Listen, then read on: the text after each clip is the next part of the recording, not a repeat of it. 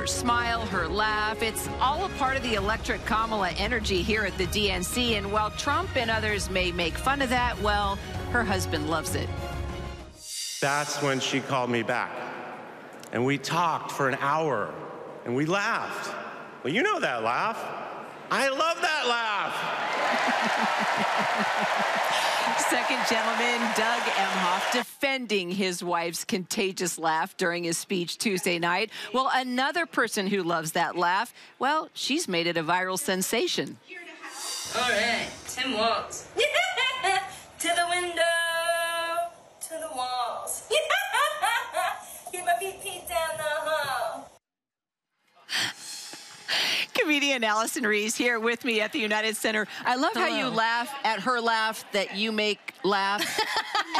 It's a laughter paradox. Yeah, I'm it just keeps going. right now. Yeah, it's a laughter paradox. It's a circle, right? It's like a Venn diagram. You know, these two circles come together and it makes a laughter.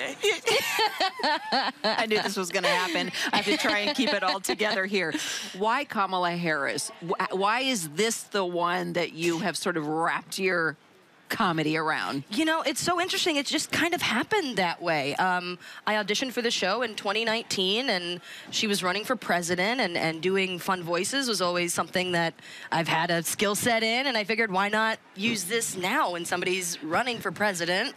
And I just kind of kept with it as she was still, you know, in the news, being VP, going to Pride as the VP. So that's, yeah. And if you look at the history of impersonations, okay, you've had Dana Carvey doing President George Bush, Tina Fey doing Sarah Palin. I was watching Jimmy Fallon last night. I can't remember his name. I'm brain farting. He does Obama. It'll come to me. But anyway, and now we have you with Kamala Harris. Why do you think this resonates so much with folks? You know, I think people are hungry to see the world reflected back to them in a comedic way. And, you know, I'm obsessed with this article I read forever ago that showed that people will retain information better if it's couched in a joke. You know, people, if it's like a joke, you'll probably memorize it better than, say, just like learning tax theories or whatever. I don't even know what it's called. I was just gonna say, if you're gonna impersonate tax policy, I'm not quite sure I'm gonna dig deep on that, Reese. But okay, and, you know, and yeah, I'm not either, girl. I won't. Madam Reese, that might be a whole nother. Well, so the campaign reached out to you, right? They saw the videos. They saw you were going viral. Yeah. Tell me what that was like, and how did you react? It was surreal. They had reached out to, you know, my management and said, you know, there are all these content creators coming. We would love it if Allison joined in that group of folks, and it was truly shocking to be like, you know, I'm a comedian from Mesa, Arizona, and I was like, are you freaking kidding me right now? Like, has she seen it? Like, what is this? It's wild. Do you want to meet her?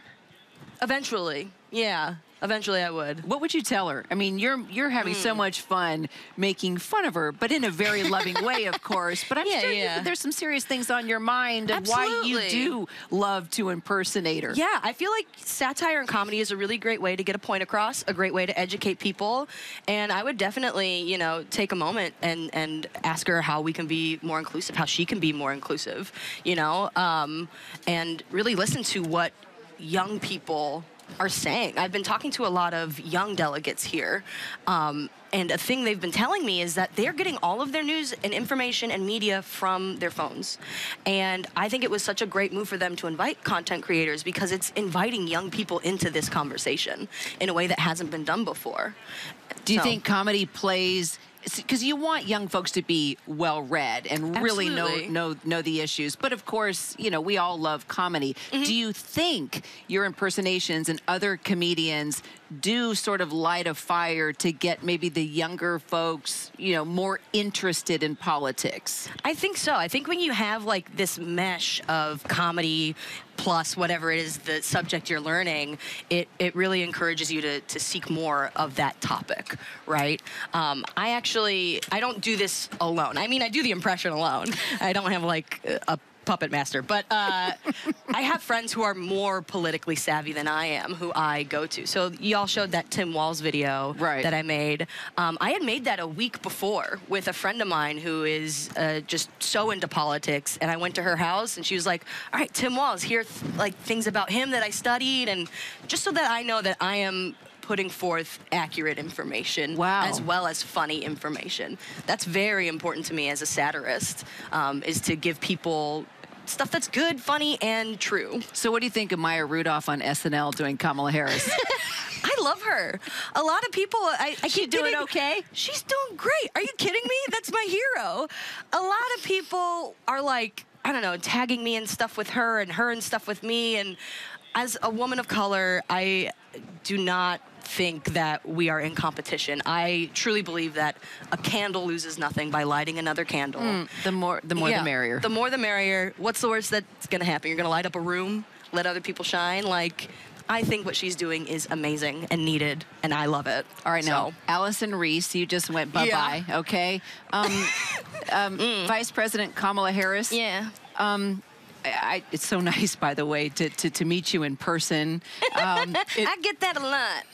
Yeah. I'm just curious. I always want to scoop as a journalist. Could you give me any insight into your speech tonight? Okay. Well, here's a little taste, all right?